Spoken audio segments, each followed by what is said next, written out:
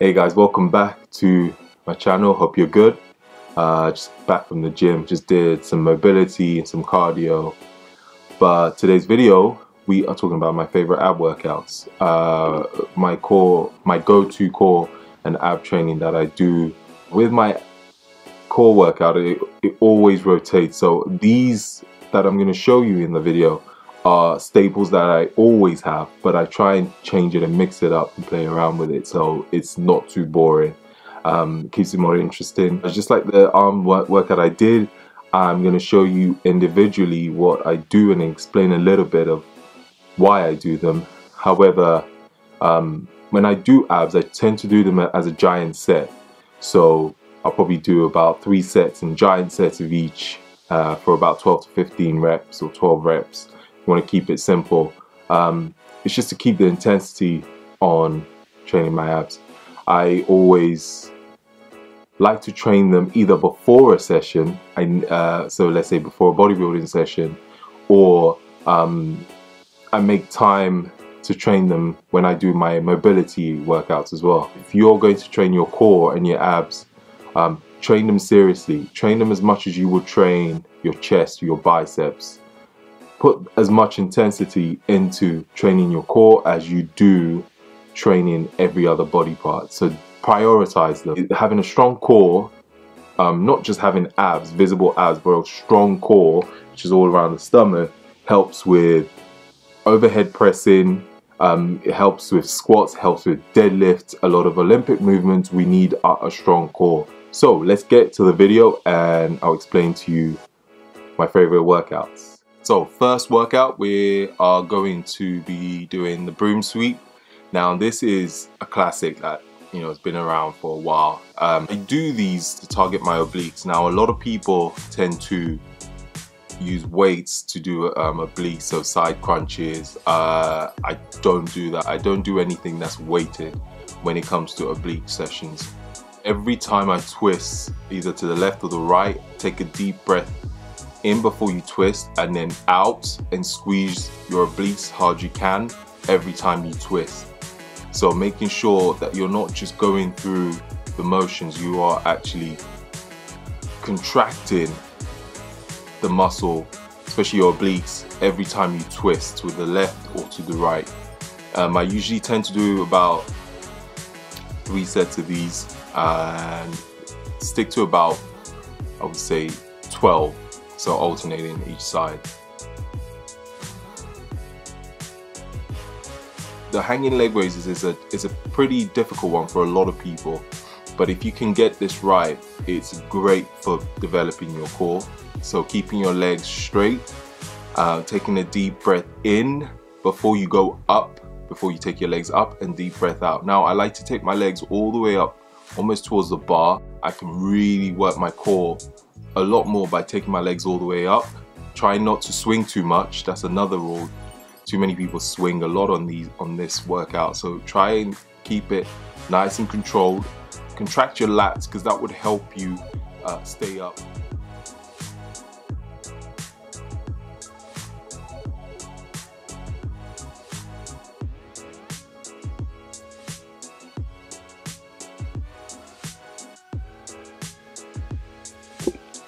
So next we have, same thing again, hanging leg raises, but this time with your knees tucked, knees bent.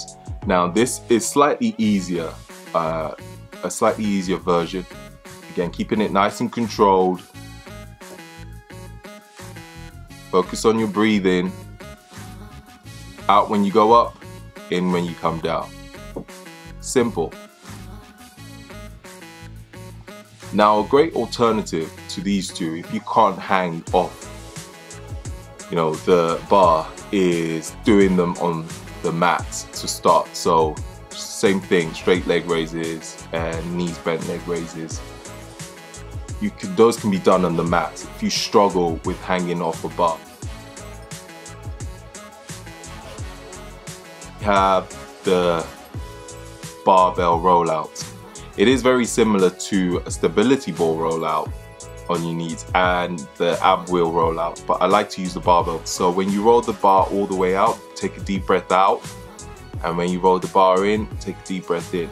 Now try and keep the eccentric phase, so when you roll out the bar, slow it down. Again, 2 to 3 seconds tempo. Nice and slow when you roll it out, and then in as quick as you can. So out nice and slow. With the rollouts, it really works your core, really targets your core. If you haven't done these before, try it. It is brutal. I would even sometimes take the tempo to a 5-second tempo when I'm going all the way down.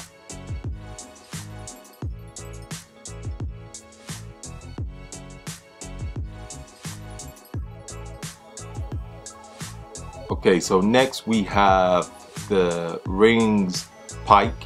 Now this one is, again, a difficult one, but it really is one of my favorites when it comes to working my core and my abs as well. It's a tricky movement to do. I'm using the rings, but you can use a stability ball as well to do these if you find it difficult to use the rings, or you can use a TRX rope. With this, again, tempo is key.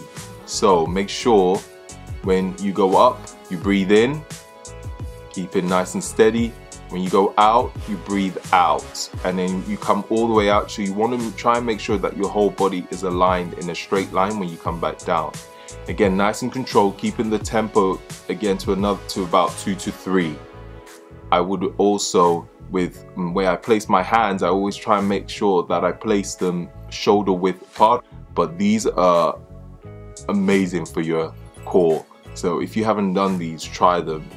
You can start with a stability ball, and then you can, progress up to using the rings.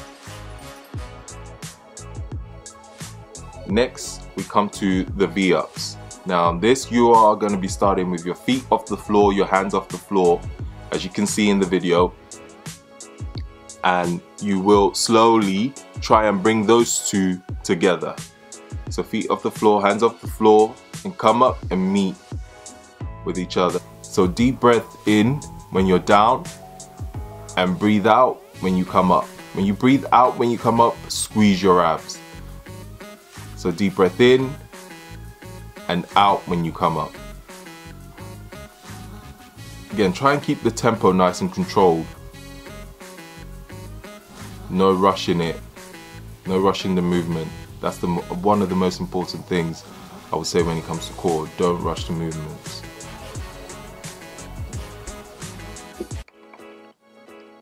So the next one is a strange one. I actually don't know the name for it, so I just call it the V-up seesaw.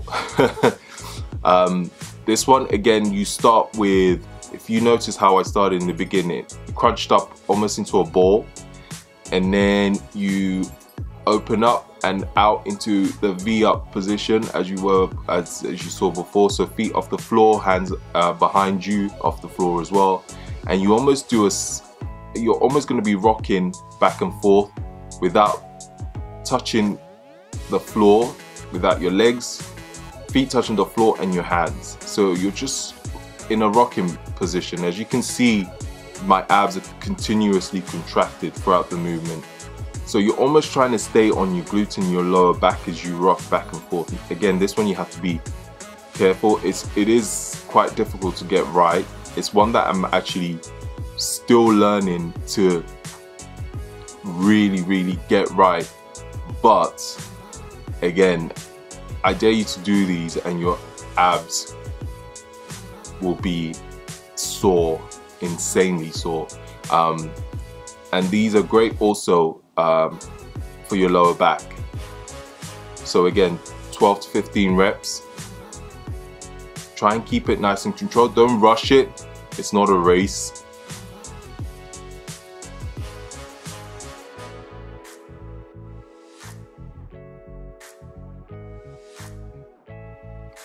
So next we have the Superman, which is a great core workout that I love doing. You always know how strong your core is getting is when you can do these easily and comfortably without shaking, or without shaking to one side or the other. Now you start with your hands shoulder width apart on the mats.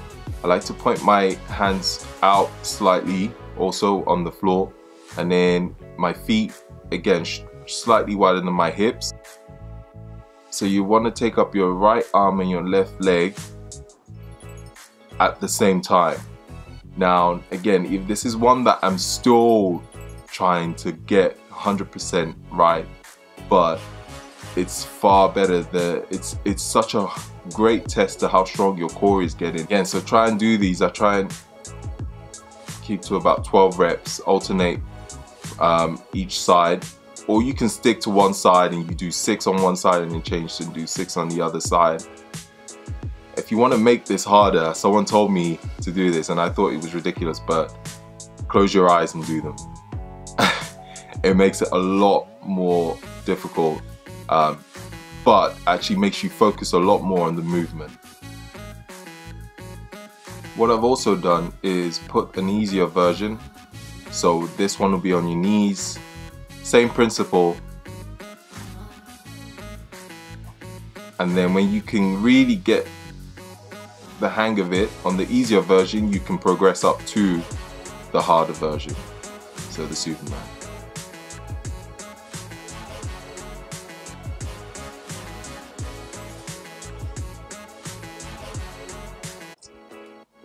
And next we have the ball slams. Now this one is another weird one that a lot of people don't think about doing, but it is another great core workout.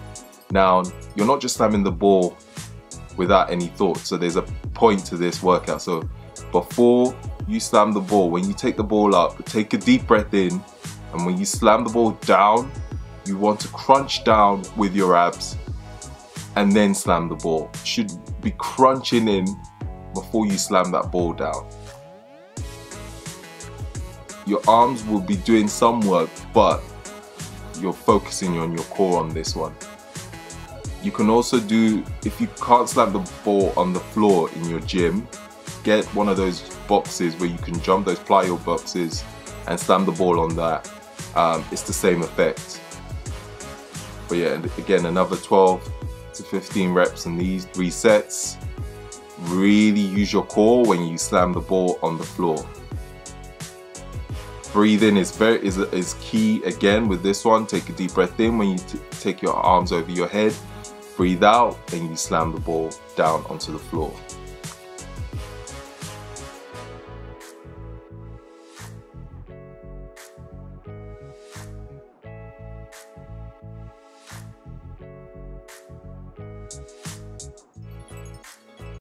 So there you have it. Before I sign off, just again reiterate the point of it's not a race when you're training your core. Intensity, yes, but time under tension is very important when you train your core and your abs. Train them just as hard as you will train every body part, so remember that. Play around with the tempo, 2 seconds, 3 seconds of the eccentric phase of all the movements. Focus on breathing when it comes to training your core. That's another one that's very important. And finally, if you're finding certain movements difficult, I suggest, start with an easier version, as I've explained on some of the workouts, and then build up to a more difficult, the more challenging part of the workout. So don't, try and force certain movements if it doesn't feel right. If you have lower back pain when you're doing certain of the workouts, some of it will be discomfort, and that's to be expected. So just remember that. It just means you need to do more core workout actually to improve on your lower back, and maybe add some lower back work, some posterior chain work. So glute ham raises are great, and glute bridges. I hope you guys found some of this info useful into how I approach my core training. Leave a comment of any questions you have, and I'll be glad to answer any of them, because I'm sure I probably forgot a few things. Thank you for subscribing. If you haven't subscribed already, don't forget to do so. And looking forward to bringing out more videos and getting more comfortable in front of the camera. Thank you all for watching. Till next time, peace out.